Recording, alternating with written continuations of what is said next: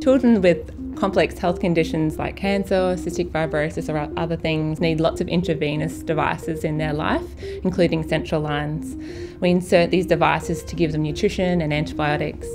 On a daily basis, as a clinician, I spend my day asking patients and their parents, where was your last IV? What sites have been used before? Have you had any problems? Why was the last one removed? And so there's a lot of pressure on the parents and even the children when they're getting older to be able to provide that information to the clinicians, and sometimes they're really beating themselves up that they can't remember.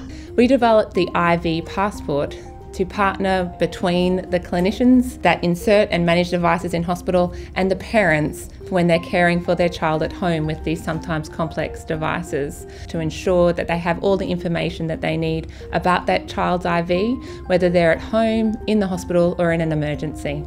The IV Passport application is the first of its kind. We are looking to provide a solution to a very specific problem that affects people's lives in a very big way. And the way we built this app was in collaboration so that we can get everyone's inputs on what would bring value to this app. Cruz was in hospital from 2.5 weeks old, so all up spent maybe 2 years all up in hospital.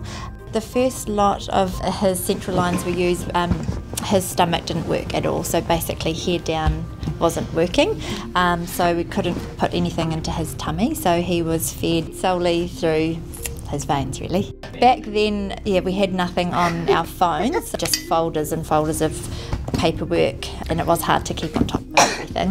When we were having to go into hospital, you're usually in there at a time of urgency, so that sort of thing I couldn't remember off the top of my head.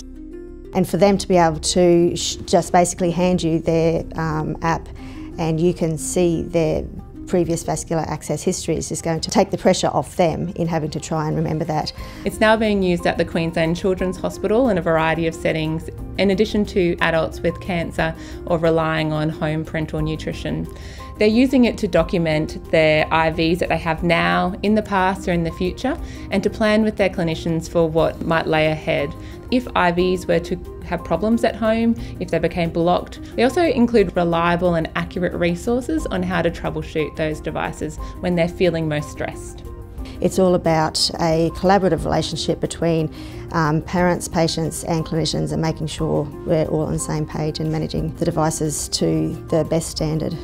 We know that this is a resource that will allow the parents to feel in control of a very stressful and sometimes uncontrollable situation.